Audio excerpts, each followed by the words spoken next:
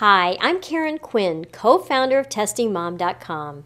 If your child is going to be taking the Ravens Progressive Matrices test anytime soon, you're probably a little worried. What is this test like? How will my child do? What if my child isn't good at spatial reasoning or puzzles? The Ravens test is a visual spatial reasoning test that is often used to screen children for gifted and talented entry. It takes about half an hour, it's multiple choice, and no reading is required. For each section of this test, children start out with easier questions and they keep going until they miss 4 or 5 in a row.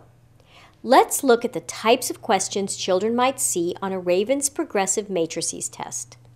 This is a pattern completion question that we would expect a 2nd or 3rd grader to be able to handle. Here, the child has to figure out which square belongs in the empty box to complete the puzzle. The answer is C.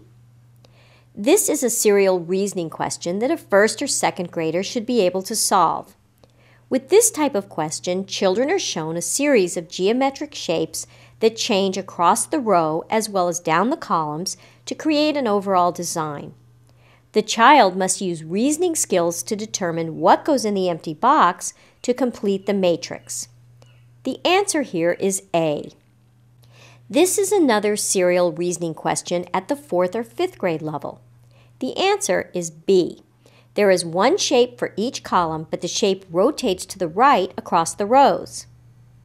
These are just a few examples of the types of questions that are on the Ravens test. The questions are very simple for young children and become quite complex for older kids.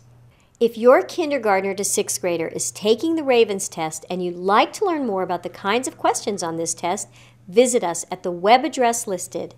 There you can immediately access our free ebook, The Testing Survival Guide Pre-K to 6th Grade. This guide not only explains the different kinds of questions that are on the Ravens matrices and other similar tests, it gives you 40 free practice questions you can do with your child. So don't delay. Visit our webpage now to access your free guide and sample questions. I'll see you there.